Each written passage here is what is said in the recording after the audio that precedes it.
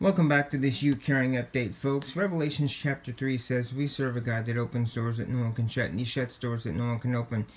Behold, I have placed for you an open door that no one can shut. I know you have a little strength, but you've kept my word and not denied my name." Think about that today, and, my wife is doing a lot better. So, she's just really still sore, but she's, so many people are like, "Oh, you can go to the doctor, you got insurance." Well, yeah, but if you have $5,000 left in medical when it's all said and done, that's cheaper than, like, let's say $12,000.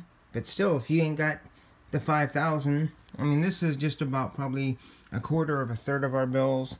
That is a final, that's a final notice, like 469. There's 600. There's a 30. I couldn't find all of them, but 405.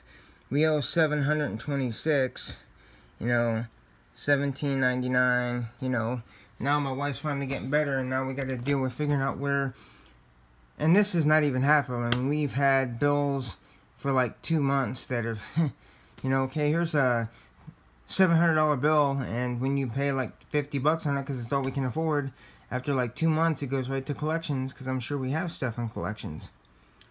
Because it's piling up, and I don't know what to do, and I'm just leaving it to God. And we've had 2 people, God bless you both, for donating.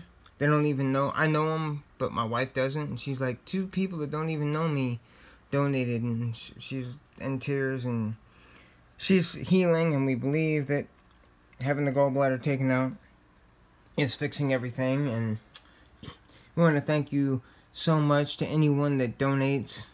It means the world, and we hope to be able to pay it forward and help someone else when we have the opportunity. Thank you so much for this update, and God bless you all, and have a blessed day. Bye-bye.